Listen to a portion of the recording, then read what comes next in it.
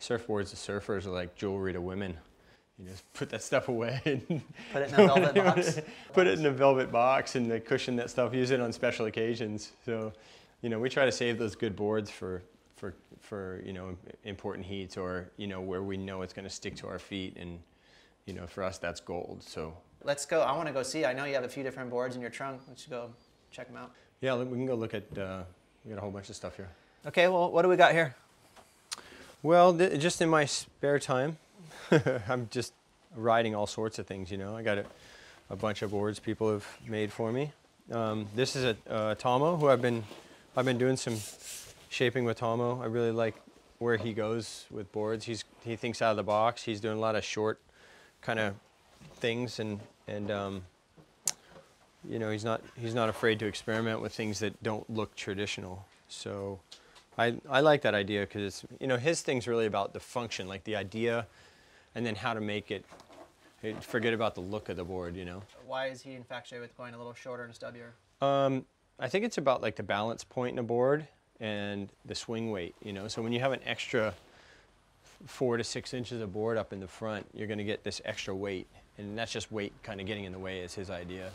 So it's really about just the necessity of what it is to ride a wave.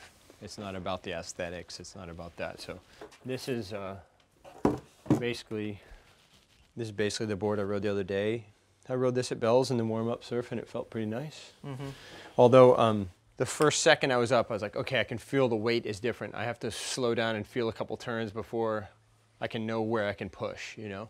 But when you're on something that's the same over and over again, and then you just change it a little bit, you really feel that difference. And I would say your sensitivity is way above your typical pro surfer. Do you think that's why maybe most guys on tour are a little more reluctant to experiment, or what's the?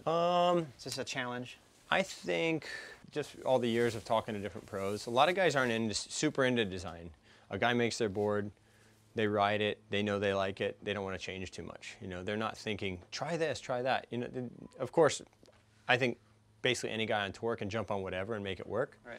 But they're really particular about, you know, staying to a standard, building your confidence, knowing how it's going to work in all situations. Right. I think that's probably super important as a pro. You gotta know in any situation, any type of wave, how's that board going to react. And if you're switching around a lot, I get confused. It's, you know, it's always tricky. I mean, I don't think anyone's ever going to find the perfect board. Maybe for a certain condition, but not for everything. Right. I almost feel like sometimes you'll probably, you know, you have in the past. I mean, people have definitely followed suit with shorter equipment and you know, a little more volume forward, and you kind of broke the ground for that. Do you ever kind of sometimes want to hold those discoveries, you know, a little secret to yourself? Yeah, I think I'm going it's to. An advantage. I think I'm going to, if I start just finding new things. You know, there are, like, when we first started doing the real rocker idea of boards in the early 90s or late 80s, whatever, we had really narrow center. We were riding under 18 inches. Everyone was on boards under 18 inches wide. You probably were down 17 and a half, I think. Yeah, I got to 17 and an eighth at one point. But, you know, I was just trying to understand boards. I think we made a lot of mistakes with board design there, with the narrowness, especially. I think we were far too narrow to create the curves we want to. And they were long too. My shortboard was 6'3" for me. Yeah, I was 6'1". Yeah. I'm around 5'9" now for years, so I've cut inches off that, almost half a foot, you know, a third of a foot off my board. Yeah, no, my level and interest in level of interest in surfboards is beyond just riding them. Obviously, I mean, I have a vested interest now in Firewire. They have a really streamlined production, and I think sustainably, it's. You know, the options there for sustainability are far greater than the average surfboard being made.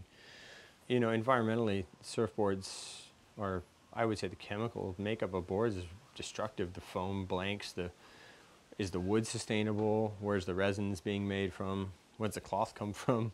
You know, all those questions. And there's a lot of room for improvement in that as well. So that's something we're looking to do. You know, I've been with Channel Islands for 27 years, and it's a sort of, I think I'm still in denial about it a little bit, you know. That's really my family. Al Merrick's been like a father to me, and it's been a great relationship. for me, and I talked to Al about it. He said it's been a great relationship for them and for himself. And you know, I don't really foresee a time when I won't be riding boards from Channel Islands in some capacity. You know, I'd love to still make a board model with Al, and Right. you know, maybe use this as an impetus to get back in the factory with Al and work on something in particular. You know, millions of people care about whatever you do, and so now you got your, you know, this is a new chapter with Firewire, a new chapter with Outer Known. You got all kinds of stuff going on, but you're still investing in the tour, and you still want to compete.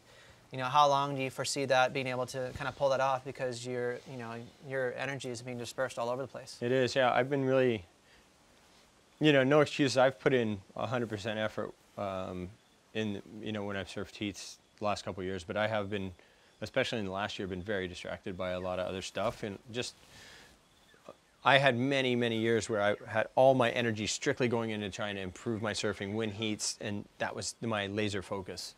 And, you know, last couple of years been a little bit more business and side things, and also, you know, just a slight lack of the same amount of interest. You know, it's not as exciting after all these years and stuff, you know. I mean, I don't know what you felt at the end of your career, but, you know, at some point you start kind of going, well, okay, I've been here, I've done that, I've surfed against this guy. You know, what's the new excitement in that? And a big part of that is board design for me. But also, you know, the business side of things, yeah, I would love to have an impact there if I can. You know, if clothes are made in a more responsible, sustainable way, better materials. There's a total environmental approach to what we're trying to do with that, and that goes into the surfboards as well. So I'm just trying to put my money where my mouth is, but I'm not going to try and preach to anybody about this or that's better. I understand that, you know, this industry was made a certain way, and it's a tough business to make clothes and have a sustainable business, a viable business model. It's not easy to do. So. You got that stuff in your head when you're walking down the stairs at Bell's trying to win a heat. Yeah. It's not easy. For sure. It's, you know, and yeah, there's a lot of things. But I've, you know, years and years ago, I used to, I had this conversation with someone where I was saying, I wish there was 10 of me, because I have so many interests in life, you know. I wish I could just spread out and do all these things. But, you know, you got this one life, and try to do all the things that you can that interest you, and you know, place the right amount of importance on each one of those things to where they only take up that portion of time that they deserve.